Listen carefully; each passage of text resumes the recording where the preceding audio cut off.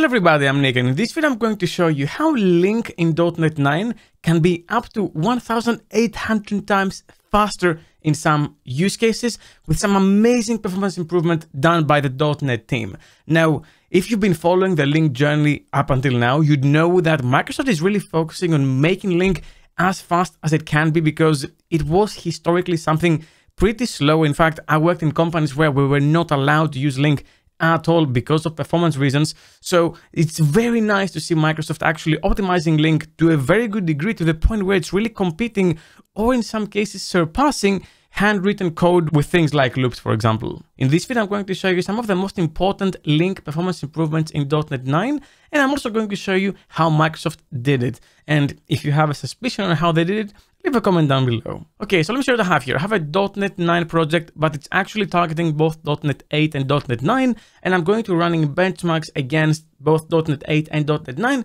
and comparing the difference, because we want to see, without changing anything but the dotnet version, how faster is our code. Now, I want to start from this one, the benchmarks 4, because I think that's an example of something that all of us are using in some capacity. So what we have here is a list where we create a range of 1,000 items from 0 to 999, and then we say to list. So we create a list, and then we use the any, all, count, first, or single methods. These are extremely common methods in C#. I see them all the time. So what I'm going to do is I'm going to grab the benchmarks for name, and I'm going to run some benchmarks. So I'm going to say benchmark runner, run, and just see where we stand with performance with these very simple things that all they're doing is they're taking the input and then they're running a check on it. It's very common code in C#. You see this all the time. So let's go ahead and run these benchmarks and see what we get back. My configuration will allow me to run it both in dotnet 8 as a baseline and also in dotnet 9 in the same execution. Now, while this is running, and in case you missed it on DomTrain, we're running our last week of the back to school discount. So until the end of September, you can get 30% off any course with code BTS30. And actually today we just released a brand new course on DomTrain called Career Nailing the Behavioral Interview. And it's co-authored by two authors, Nick Cosentino, a principal software engineering manager in Microsoft, and Ryan Murphy, a software engineering manager at Yelp. The behavioral interview is something many people are actually failing interviews on. I know we failed many people because of the behavioral aspect, even though they were very good technically. So it's a core fundamental part of any developer, and many people are skipping on preparing it because they think if they write good code, that's all there is to it. Now, the great thing about this course is that it's still getting the benefit of the 30% discount, but it only applies for the first 100 of you. So I'm going to put a link in the description. You can check it out if it's for you. And I can guarantee you that if you learn everything in that course, you will never fail a behavioral interview again. Okay, so results are back, and let's see what we have here. So as you can see, we have a massive improvement from 5 times faster, 5 times faster, 5 times faster, 3 times faster, 2.5 times faster, and again 5 times faster, and 0 memory allocation for any of those methods. So we go from 1.1 microsecond to around 200 nanoseconds for any, all, count, first, single.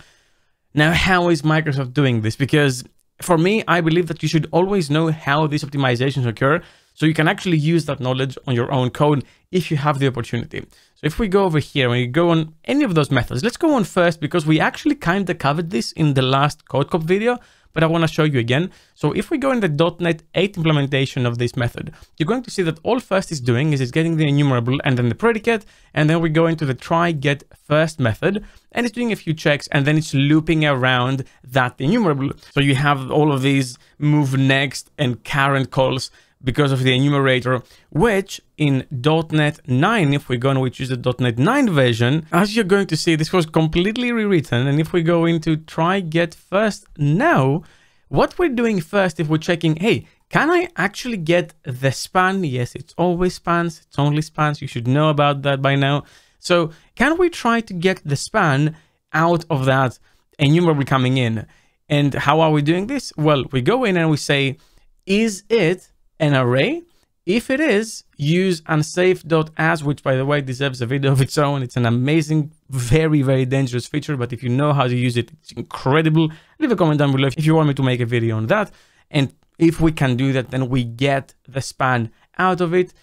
If it is a list, then we're using the collections marshal.aSpan method, which by the way, you can use too to get a span out of the list. And the way this method is working is by going in and actually accessing the internal array that every list is backed by. Because if we go into the lists, sorry for all the jumping, but if we go into the list, every list is backed by an array actually, and then a list is a wrapper around an array that knows how to resize it effectively and then adds a bunch of methods on top of it. And if we can do that, then we're getting the span out and we're returning it with some very, very interesting stuff like the memory marshal.getArray data reference. Again, a public method you can use as well if you know what you're doing. It's some of my favorite methods to use. And if we can do that, then we get out the span.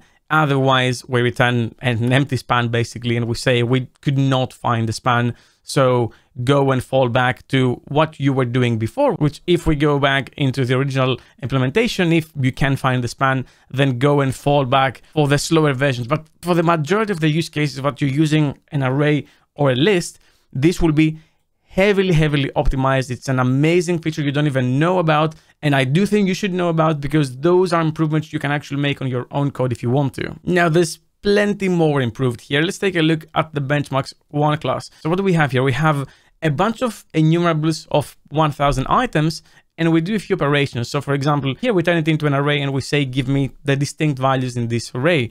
Or here we append a value and we select the value of each item multiplied by 2. Here we have a reversal. Here we have a default if empty, and we have a selection again and a multiplication. We have the to list, skip and take, and we have a union, and we have the first, last, count, element add, and first methods on any of those enumerables. I'm going to run this benchmark because I find it very interesting. Let's go ahead and add this. This just shows you that you can do more complex operations in LINQ, and you'll see how they perform. And it's very clever how Microsoft actually optimized this to be that fast. They really did a lot of changes behind the scenes to make this possible. Because when you chain methods in LINQ, well, you're adding a wrapper on top of a wrapper, on top of a wrapper, on top of a wrapper, and you have this chain of responsibility that this has to happen first, and then this has to happen first, and you add one thing on top of the other. But if LINQ was smarter, it would be able to combine some of those operations and consolidate some of those iterators into fewer jumps from one method to the other and from one operation to the other. And that's exactly what is happening here. Let's wait for this benchmark to return, and I'm going to show you how everything works behind the scenes. Okay, so results are back, and let's see what we have here. So as you can see, distinct first from 39 nanoseconds down to 8, no memory. The memory aspect of it is always massive to me because, again, less allocations, less garbage collection, less pausing on your application. But look at this, append select last from 3.2 microseconds to 2 nanoseconds. It's like crazy. That's the 1,600 times faster, just crazy. Reverse range, half the time. Default if empty select element add, 2.8 down to 4, 3 times faster here, and again, many times faster here. So how is Microsoft doing this? Well, as described in Stephen Tobb's Performance Improvements in .NET 9 blog post, which these examples are coming from, by the way, this is mostly coming from consolidating internal interfaces and removing overhead. An example would be that the order by method, for example, followed by a first, will now avoid full dataset copies or sorts, which before wouldn't, leading to way better performance. You also see a lot of internal interface refactoring. So I don't know if you remember, but there is this interface called iPartition, which was actually used by many enumerables in .NET that is not used anymore. Instead, these things now are consolidated in an iterator, which I don't actually know if we have access to. It doesn't look like we do. But if we go over here, let's take a look at .NET 9. I don't know if I will find it, but I will try. Yeah, here we go. Iterator of type T source. Now this is used now as another further optimization. This basically leads to fewer checks and cheaper virtual dispatch calls, leading to, again, better performance. A very similar story can be seen here with skip and take. Skip and take before would have 2 iterators, but now they're consolidated, they're detected and consolidated into one, skipping another call. Ultimately, LINQ in .NET 9 just got way more clever, and it's more self-aware. You have methods like toList or toArray knowing what's coming before and being able to optimize how to deal with that operation. The most common problem with this was the where and select methods, which would create two iterators. If .NET 9 now sees where and select, it's going to make one iterator. Massive boost to all of your existing code bases just for updating a .NET version. There's more improvements over here. Things like the any call has a massive improvement. Then we have all these other methods like chunk, distinct, group by, join, to, lookup, reverse, select, select many, skip, while, take, while, and where. All of that has been optimized when it comes to empty collections. Before .NET 9, all of these methods would allocate some memory. In .NET 9, they don't allocate any memory, and they can be up to 20 times faster with the to lookup method, for example, having a massive improvement. And in benchmarks 5, we have a method like the sequence equal, where you have two different sequences as an enumerable. We have an array of these values, and then we have a list of the same values. Executing this would go from 26 microseconds to less than 1 microsecond, around 900 nanoseconds. Just massive, massive improvement, and they're mostly done with making LINQ clever, rare, and also using span more. It seems that Microsoft is really investing in LINQ, which I really, really like, and I've actually started using LINQ more and more in my production code because it makes me so much more productive. The minuscule amount of performance I might be losing just doesn't matter anymore. But now on from you. Has your opinion changed on LINQ, and what do you think about those changes? Leave a comment down below and let me know. Well, that's all I had for you for this video. Thank you very much for watching, and as always, keep coding.